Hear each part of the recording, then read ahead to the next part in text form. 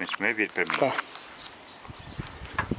guys, Microreactor back again. I'm going to show you what to install the microreactor in your vehicle. We've got here 3 different types of microreactor. We've got this one, you call it the Quattro. This one is a single, and this one is a biscuit. Okay, the biscuit is still in experimental tests, so it's not in production yet. In production will be only Quattro and the single. Alright, how are you going to set up this thing? You have a bottle, the water tank in here. It can be striped anywhere where you can find the space. As you can see here is a little tap where you go to control the flow from here to the microreactor. The fluid inside is a mix of alcohol and water on the 50-50% basis. I use spirits because it's readily available anyway, and is affordable and it's very easy to find. Alright, what you're going to do now, you're going to take the Quattro and you're going to attach it to your manifold. As you can see from the bottle, it comes in here. Look for your inlet and you connect it here.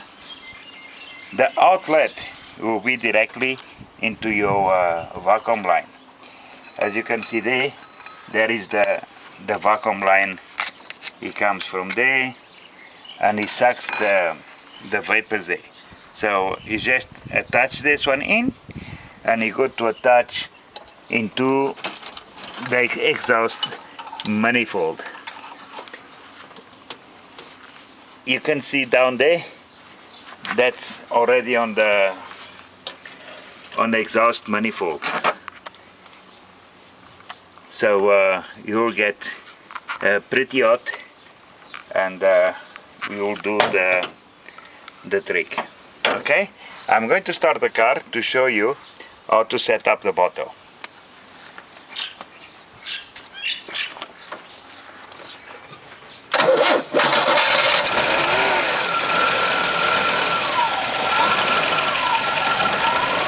As you can see, you got some bubbling.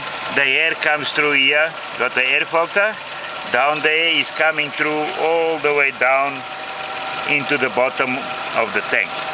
Now if you open this tap, it allows more bubbling on the water because is more vacuum is coming through. My suggestion is close the tap completely and open about 9:15. That should be ideal setting for the bubbling. Okay, from that I think it's clear how the thing is coming from the tank down to the inlet. The outlet is coming there to the vacuum line. I'm going to show you the vacuum line. Oops, you just stop. Okay, there's your vacuum line. Oops, as you can see, as you draw the air completely closes. Okay, I hope you have a good understanding how the system works. Basically, is the vacuum, it runs the whole system from the bottle into the admission. So the microreactor is just transform the vapors from the tank into cyanogas, and that's what improves your combustion. Thank you. Till again. Bye.